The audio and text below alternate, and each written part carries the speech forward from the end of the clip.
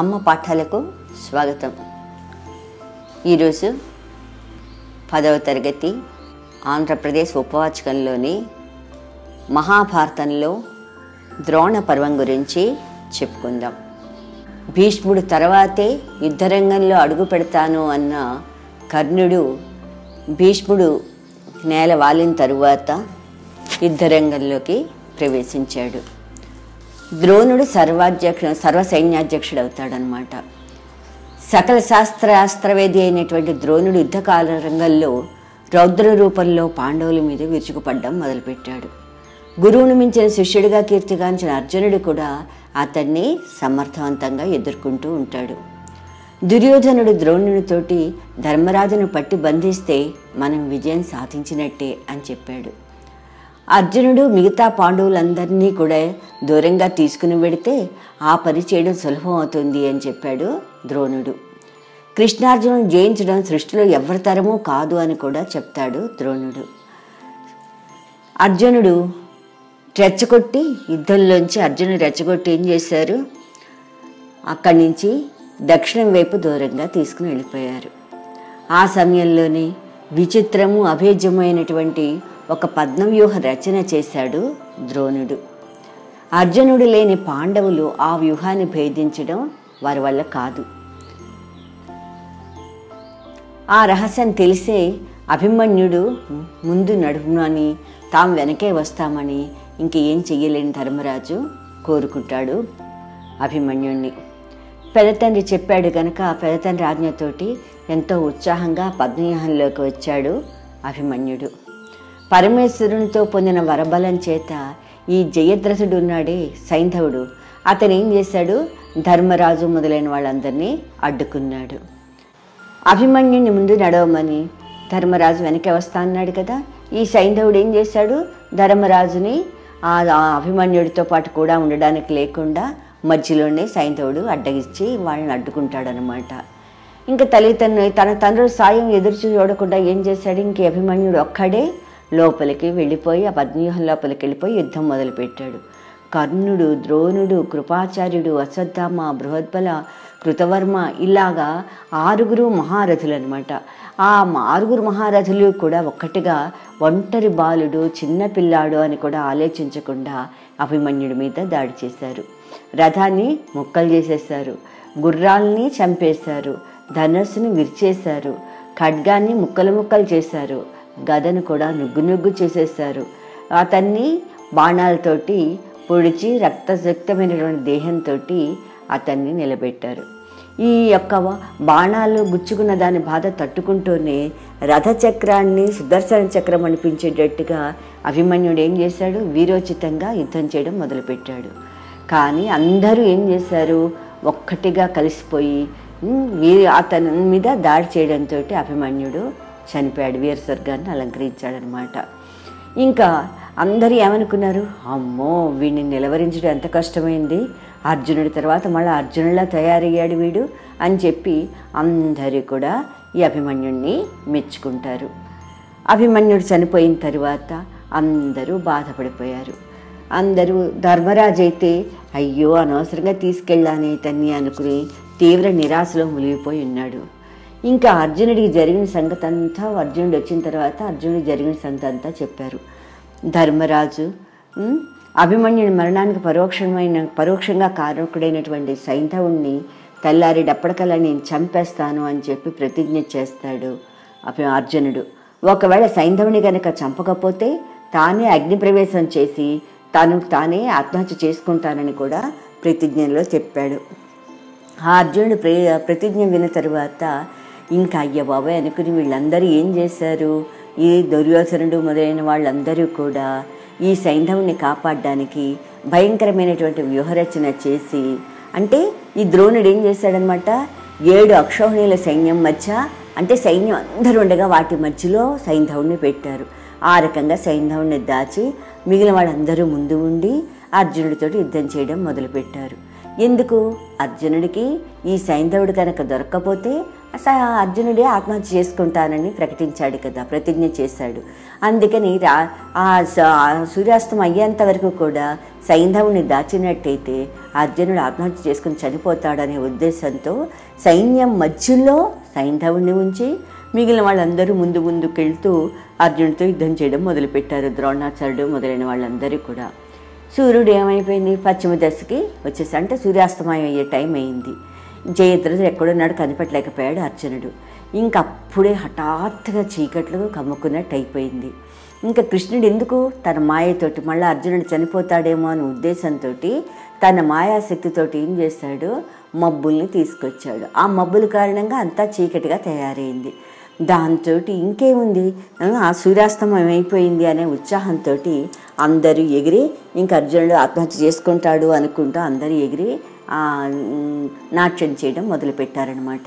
అలా మొదలుపెట్టేటప్పుడు అందరి మధ్యలో ఉన్నటువంటి సైంధవుడు కూడా వీరోత్సాహంతో బయటికి వచ్చేసి తాను కూడా వీళ్ళతో పాటు ఎగురుతూ నాట్యం చేయడం మొదలుపెట్టాడు.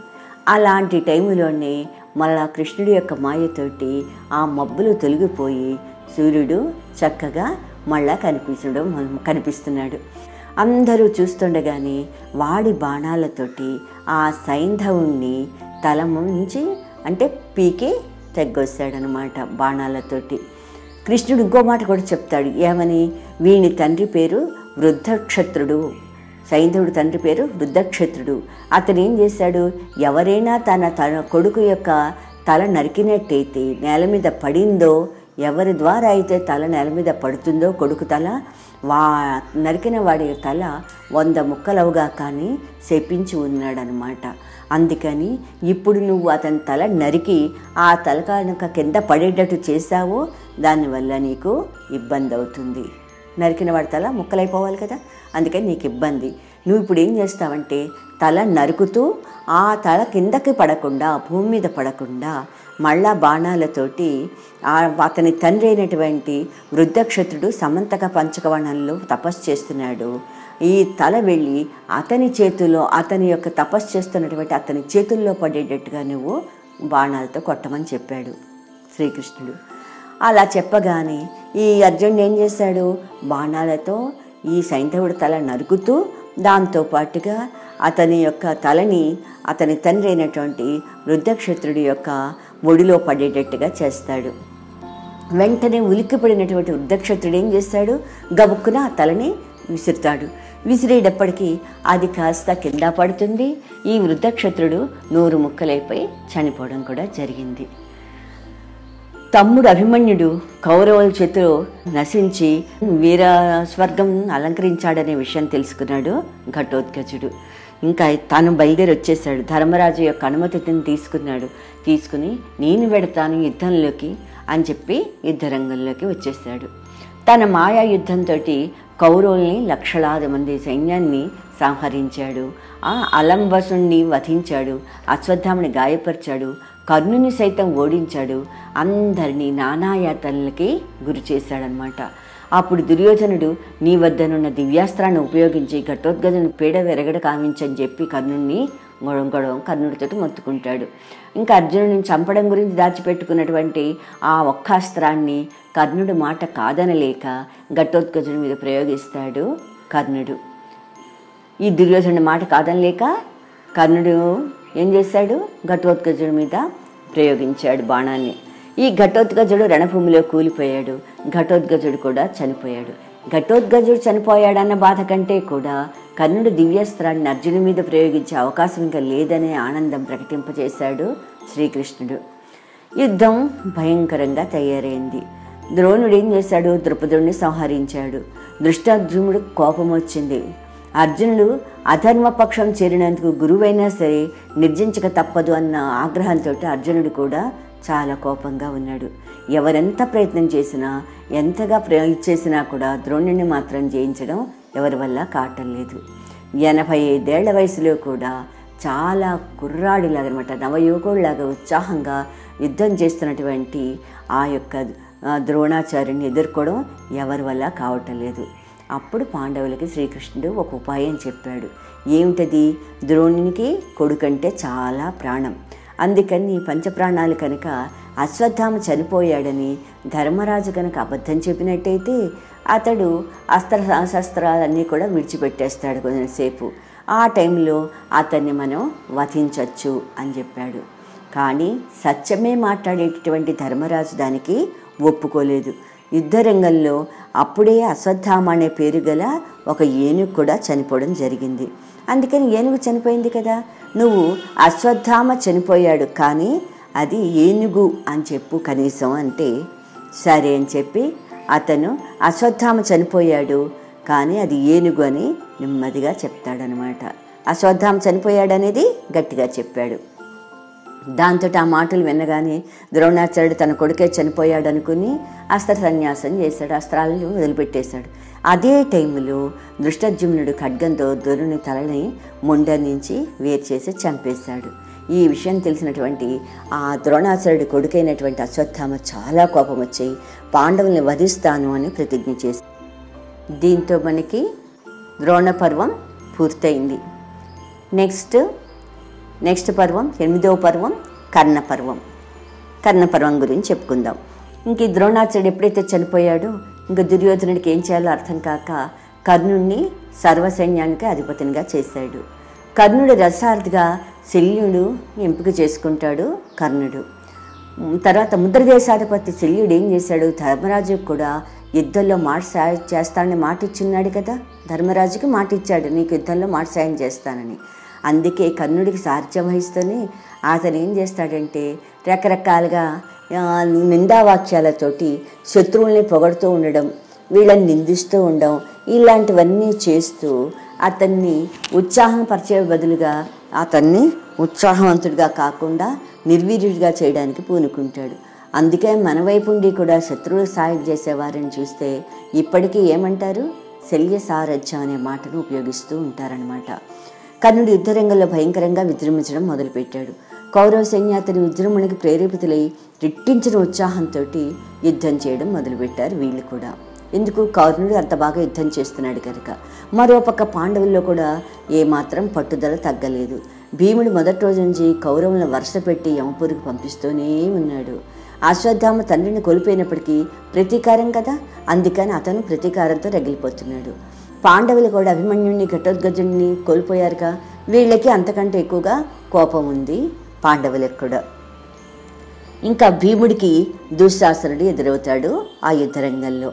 ఒక్కసారి భీముడికి ద్రౌపదిని నిండు సభలో అగౌరవపరిచినటువంటి పరావహించినటువంటి ఆ విషయం గుర్తొచ్చింది అతన్ని చూడగానే. దాంతో చాలా కోపం వచ్చేసింది. తన ప్రతిజ్ఞను ఎప్పుడూ మర్చిపోలేదు భీముడు. దుశ్శాసనుడితో మొదటగా గదాయుద్ధం చేసి ఓడించాడు. ఆపై పారిపోతున్నాడు దుశ్శాసనుడు. అతన్ని పట్టుకుని నేల మీద పడేసి తన యొక్క వాడి గోళ్లతో అతని గుండెను భయంకరంగా చీల్చేశాడు. దోసులతో నెత్తురు తాగేసి అంతటితో కూడా ఆగక పేగులవన్నీ కూడా బయటికి లాగి అది హారాల్లో మెళ్ళో వేసేసుకొని గట్టిగా అరవడం మొదలుపెట్టాడు భీముడు తన కోపాన్ని అంతా ప్రదర్శిస్తూ. అలా అతను అరిచిన అరుపులకి అక్కడ ఉన్నటువంటి వాళ్ళందరూ కూడా చాలా భయపడిపోయారు. సైనికులు కూడా అదంతా చూస్తూ భయంతో పరిగెట్టి పారిపోయారు శత్రు సైనికులందరూ కూడా. యుద్ధరంగంలో కర్ణుడు అర్జునుడు ఎదురయ్యారు.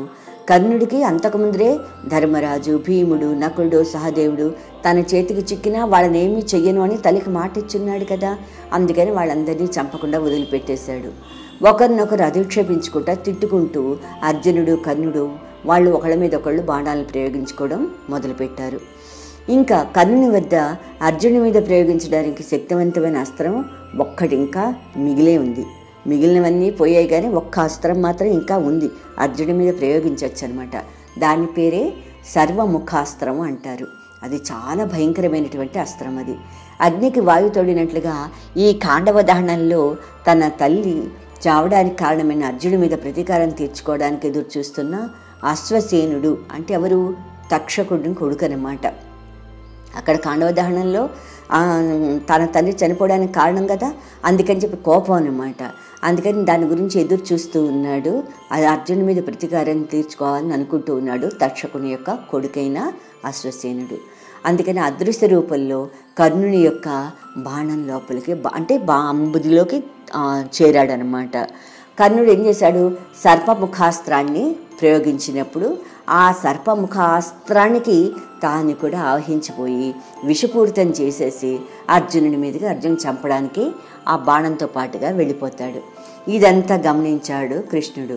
రథాన్ని ఏం చేశాడు, బలంగా అడుగు మేర భూమి లోపలికి తొక్కేశాడు. అంటే ఆ మామూలుగా డైరెక్ట్గా ఉన్నటువంటి ఆ యొక్క రథాన్ని కిందకి కుంగేటట్టుగా చేశాడనమాట భూమిలోకి. దానివల్ల ఏమైంది, అర్జును కంఠానికి కరెక్ట్గా తగలవలసినటువంటి ఆ బాణము కిరీటానికి తాకింది. ఇంద్రుడు ప్రసాదించాడు కదా ఒక దివ్యమైనటువంటి అస్త్రము, ఆ కవచకుండలాలని అతనికి దానంగా ఇచ్చినప్పుడు ఆ ఇంద్రుడు ప్రసాదించినటువంటి ఆ యొక్క అస్త్రం కూడా ఇప్పుడు నేలపాలైపోయింది, ఉపయోగం లేకుండా అయిపోయింది. దాంతో రెచ్చిపోయినటువంటి అర్జునుడు ఏం చేశాడు, ఇంకప్పటి నుంచి బాణాలని కురిపిస్తూనే ఉన్నాడు. రథాన్ని, రథసారథిని, కర్ణుడిని కూడా తీవ్రంగా గాయపరిచాడు. అప్పుడే కర్ణుడి రథం నేలలోకి కుంగిపోవడం మొదలైంది. నేలలో దిగిపడిపోయిన తన రథాన్ని ఎత్తడానికి ప్రయత్నం చేశాడు కర్ణుడు. కర్ణుని చంపడానికి ఇదే అదు అని చెప్పేసి కృష్ణుడు ప్రోత్సహించితే అర్జునుడు ఏం చేశాడు, ఇది అధర్మం, వద్దు వద్దు అని చెప్పి అంటాడనమాట. కానీ నువ్వు అభిమన్యుడిని చంపలేదా, అభిమన్యుడిని అందరూ కలిసి ఒక్కడిని చేసి చంపడం ధర్మం అది అని చెప్పి నిలదీస్తాడు కృష్ణుడు. కొడుకు మరణ సంఘటన గుర్తుకు రావడం ఏంటి, అర్జునుడికి ఇంకా కోపం మళ్ళ పెరిగిపోయింది. దాంతో తప్పు అనుకున్నవాడు కూడా ఇది తప్పు కాదు, అవును తన కొడుకుని ఒక్కడనే చేసి అందరూ చంపారు, అలాంటప్పుడు నేను ఇతను అస్త్రాల చేతిలో లేనప్పుడు చంపడం తప్పేమీ కాదనుకుని కర్ణుడి మీద దివ్యాస్త్రాలను ఉపయోగించి అతన్ని కూడా చంపేస్తాడనమాట. ఈ రకంగా కర్ణుడు కూడా చనిపోవడంతో ఇంకా విపరీతమైన బాధ కూరుకుపోయాడు దుర్యోధనుడు. అందరూ చనిపోయినా కూడా అతనికి అంత బాధ అనిపించలేదు. కానీ ఇప్పుడు ఈ స్నేహితుడు కూడా చనిపోయేటప్పటికీ ఇంకా అతనిలో పిచ్చి కోపం ఎక్కువైపోయింది దుర్యోధనుడికి. కర్ణుడు గొప్ప దానశీలి, పరాక్రమవంతుడు, అతులితమైనటువంటి అస్త్రశస్త్ర విద్యా పారంగతుడు. కానీ దుష్టుడైనటువంటి దుర్యోధనుడి యొక్క స్నేహం మూలంగా అధర్మపక్షాన్ని వైపు వెళ్ళి అర్ధరహితంగా చనిపోవడం జరిగింది. అందుకే ఇప్పుడు మంచివాళ్ళతోటే స్నేహం చేయాలన్నమాట. ఆ రకంగా కర్ణ పర్వం మనకి పూర్తయిపోయింది. నెక్స్ట్ పర్వం శల్య పర్వం. ఇంకా కర్ణుడు చనిపోయిన తర్వాత ఈ ముద్రరాజు అయినటువంటి శల్యుణ్ణి సర్వసేనానికి అధ్యక్షుని చేశాడు దుర్యోధనుడు. శల్యుడు ఏం చేశాడంటే ధర్మరాజుతో జరిగిన ఈ యుద్ధంలో తన దగ్గర ఉన్నటువంటి అనుచరులందరూ కూడా చనిపోయారు. ఇంకా శకుని అతని కొడుకైన ఉలూకుని సహదేవుడు సంహరించేశాడు. ఆ విధంగా దుర్యోధనుని దగ్గర 11 అక్షౌహిణుల సైన్యమంతా చనిపోవడం జరిగింది. కేవలం 100ల సంఖ్యలో మాత్రమే ఇప్పుడు సైనికులు ఉన్నారు. ఇంకా యోధుల్లో అశ్వత్థామ, కృతవర్మ, కృపాచార్యుడు మాత్రమే ఇప్పుడు దుర్యోధనుడి పక్షంలో ఉండడం జరిగింది. ఇదంతా చూస్తున్న దుర్యోధనుడికి చాలా బాధ అనిపించిందనమాట. యుద్ధభూమిని వదిలి ఒక సరోవరంలోకి వెళ్ళి దాక్కుంటాడు దుర్యోధనుడు. అతనికి జలస్తంభన విద్య అనేది వచ్చు. అందులో ఎందుకంటే ఏంటి అంటే నీళ్ళల్లో ఉండి ఊపిరిని ఎంతసేపైనా బిగబట్టి ఉండగలడు, ఎంతసేపైనా కావచ్చు ఊపిరి ఇవ్వట్టి నీళ్ళలో ఉండగలడు అనమాట. అందుకని అతను ఏం చేశాడంటే ఆ విద్య వచ్చు గనక అక్కడున్నటువంటి నీటిలోకి వెళ్ళిపోయి ఆ అడుగున హాయిగా విశ్రాంతి తీసుకోవడం మొదలుపెట్టాడు దుర్యోధనుడు. ఈ విషయము ఈ అటవికులు ఉంటారు కదా వాళ్ళ ద్వారా ధర్మరాజుకి తెలిసింది. అతడేం చేశాడు, తమ్ముళ్ళని, కృష్ణుడిని వీళ్ళందరినీ వెంట పెట్టుకుని ఆ మడుగు దగ్గరికి వెళ్ళాడు. దుర్యోధన్ని బయటకు వచ్చి యుద్ధం చేయమని అంటే మాలో ఏ ఒక్కరిని సంహరించినా సరే ఓటమిని అంగీకరిస్తాము అంటాడు. అంటే కూడా దుర్యోధనుడు తనకు గదాయుద్ధం అంటే చాలా ఇష్టం, భీముడితో పోరాడడానికి అని చెప్పి అప్పుడు సరోవరంలోంచి బయటకు వచ్చాడు. ఎందుకు ఇంతమందితోటి బాధ లేదు కదా, ఇప్పుడు ఓన్లీ ఒక్కరితో యుద్ధం చేసినా చాలు అని ధర్మరాజు చెప్పగానే ఉత్సాహంగా నీళ్ళలోంచి బయటకు వచ్చాడనమాట. ఇంకా భీముడికి దుర్యోధనుడికి అతి భయంకరంగా యుద్ధం జరిగింది.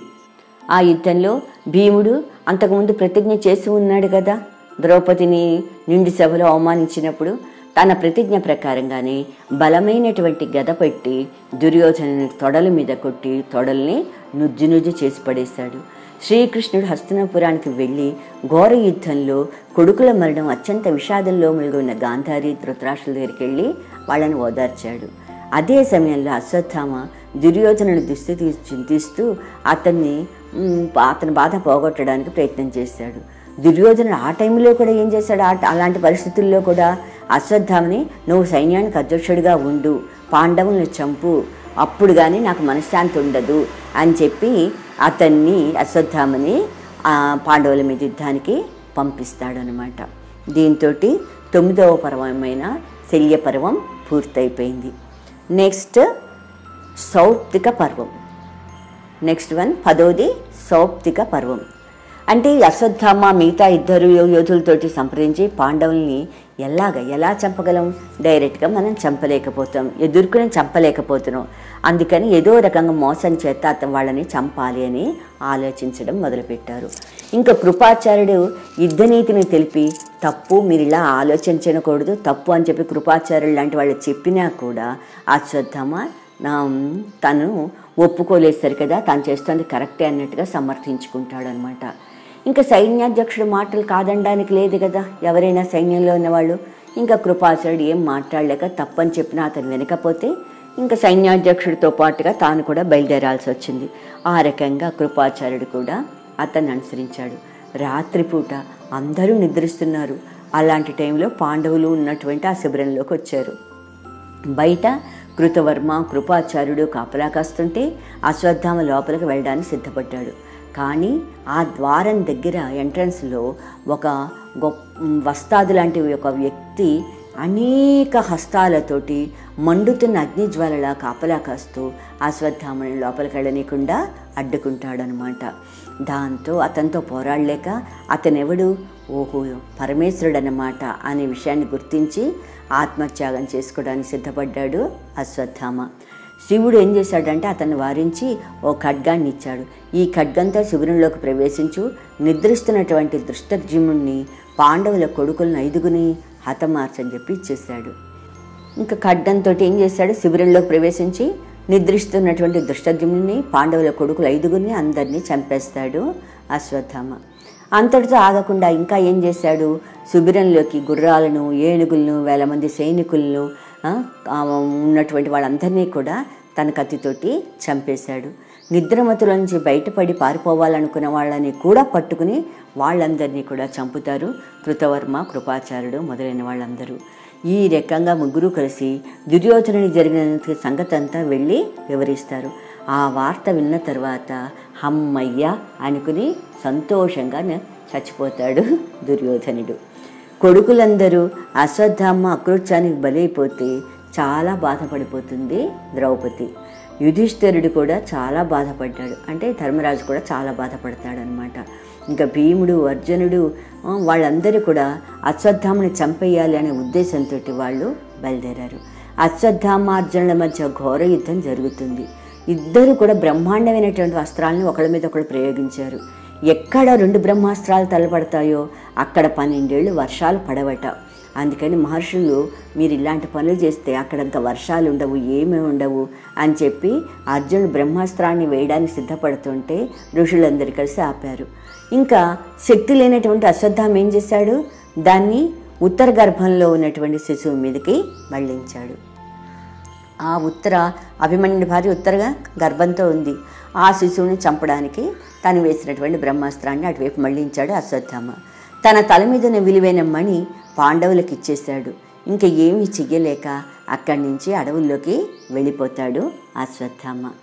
దీంతో 10వ పర్వం పూర్తయింది. తర్వాత 11వ పర్వం ఏమిటది, స్త్రీ పర్వం. కొడుకుల్ని, బంధువుల్ని, కూరు శ్రేష్ఠులని వీళ్ళందరూ చనిపోయారనే వార్త విన్నాడు ధృతరాష్ట్రుడు. ఇంకా గాంధారికి కూడా చాలా కొడుకులు, ఇంతమంది కొడుకులు ఉన్నారు, 100 మంది కొడుకులు. అలాంటి వాళ్ళందరూ చనిపోయారు, పెద్ద పెద్ద వాళ్ళందరూ చనిపోయారు. ఇంకా ఏం చేయాలో అర్థం కాక వాళ్ళు బాధపడుతూ ఉంటే వాళ్ళ దగ్గరికి సంజయుడు, విదురుడు వచ్చి బాధపడకండి అంటే ఓదారుస్తారు. ఈ పాండవులు గాంధారి ధృతరాష్ట్రులను కలుసుకోవడానికి వచ్చారు. గాంధారి కోపం, భీముడు తన కొడుకుని దుర్యోధనుని చంపేశాడు కదా, కొడుకు దుశ్శాసనుని కూడా చంపాడు కదా, అందుకని కోపంతో ఇంతటి ఉపద్రవానికి కారణం భీముణ్ణి తిట్టడం మొదలుపెట్టింది గాంధారి. ఇంకా వ్యాసుడు, భీముడు ఆమెను ఎంత శాంతపరచడానికి ప్రయత్నం చేశారన్నమాట. చాలా ఎక్కువగా ప్రయత్నం చేసి ఆమెను శాంతపరిచారు. ఇంకా స్త్రీలందరూ తమ భర్తలకు పుత్రులకు అందరు చనిపోయారు కదా యుద్ధాల్లో, ఇంకా వాళ్ళకి కావాల్సినటువంటి దహన సంస్కారాలకు అవన్నీ కూడా చేయించారు వాళ్ళు, అక్కడున్న స్త్రీలందరూ కూడా. ఇంకప్పుడు కుంతీదేవి ఏం చేసిందంటే కర్ణుడి యొక్క జన్మరహస్యాన్ని పాండవులకు చెప్పి పాండవుల చేత కర్ణుడికి శాస్త్రయుక్తంగా ఆ కర్మకాండ అంతా కూడా పూర్తి చేయించింది. పాండవులందరూ తన సొంత అన్నని చంపుకున్నందుకు వాళ్ళు కూడా చాలా బాధపడ్డారు. దీంతో 11వ పర్వమైనటువంటి స్త్రీ పర్వం పూర్తయింది. తరువాత 12వ పర్వం. 12వ పర్వం ఏంటది? శాంతి పర్వం. తన వాళ్ళందరినీ చంపుకుని ఈ నెత్తురుకుడు నేనేమిటి తినేది, నాకు రాజ్యం వద్దు, వనవాసానికి వెళ్ళిపోతాను అని సిద్ధపడతాడు ధర్మరాజు. అర్జునుడు ఏం చేస్తాడు, అన్నగారిని అలా వెళ్ళడం ఏమిటి అని చెప్పేసి శాంతింపజేస్తాడు. ఇంకా వ్యాస మహర్షి శ్రీకృష్ణుడు ధర్మరాజును ఓదార్చి హస్తినకి వెళ్ళాలి రండి అని చెప్పి హస్తినకి వెళ్ళడానికి ఒప్పిస్తాడు ధర్మరాజుని, పాండవుల్ని. ధర్మరాజు ఏం చేశాడంటే శ్రీకృష్ణుని పూజ చేసి యుద్ధంలో చనిపోయినటువంటి వీరుల కుటుంబాలందరినీ కూడా, కుటుంబాల వాళ్ళు ఉంటారు కదా, ఆ కుటుంబాల వాళ్ళందరినీ కూడా ఘనంగా సత్కరిస్తాడు. ఆ తర్వాత కృష్ణుడి యొక్క అనుమతి తీసుకుని భీష్ముడి దగ్గరికి వెళ్ళి భీష్ముడిని కూడా దర్శించుకున్నాడు. భీముడు స్వచ్ఛంద మరణం, అక్కడ వాలిపోయినా కూడా చావడం మాత్రం చావలేదు. అందుకని భీష్ముడి దగ్గరికి వెళ్ళి భీష్ముడిని కలుసుకున్నాడు. భీష్ముడు కూడా ధర్మబోధ చేస్తాడు ధర్మరాజుకి. సత్యం, ధర్మం, శీలం, శాంతి, ధైర్యం, స్వచ్ఛత ఇవన్నీ కూడా కాపాడుకుంటూ క్షత్రియులు ఎంత ధర్మంగా ఉండాలో వాటన్నింటినీ కూడా నువ్వు పాటిస్తూ ధర్మయుక్తుడే మసులుకో అని చెప్పి భీష్ముడు ధర్మరాజుకి చెప్తాడు. న్యాయపాలన చేయమని చెప్పాడు. చక్కటి కీర్తిని గడించమని కూడా చెప్తూ దీవిస్తాడు. సరే, ఇంకా సాధించుకున్నావు, అధికారాన్ని పొందావు. ఈ అధికారాన్ని పొందిన తర్వాత ఇంకా బాధ్యతాయుతంగా నువ్వు ధర్మ పరిపాలకుడు కమ్మని చెప్పడం జరిగింది భీష్ముడు ధర్మరాజుకి. దీంతో శాంతి పర్వం పూర్తయింది. తర్వాత పర్వం అనుశాసన పర్వం. మీకు ఈ పాఠాలు కనుక నచ్చినట్టయితే లైక్ బటన్ క్లిక్ చేయండి. మీ అభిప్రాయాలు, సూచనలు కామెంట్ బాక్స్లో పొందుపరచండి. మరిన్ని వీడియోస్ కోసం సబ్స్క్రైబ్ బటన్ క్లిక్ చేయడం మర్చిపోకండి.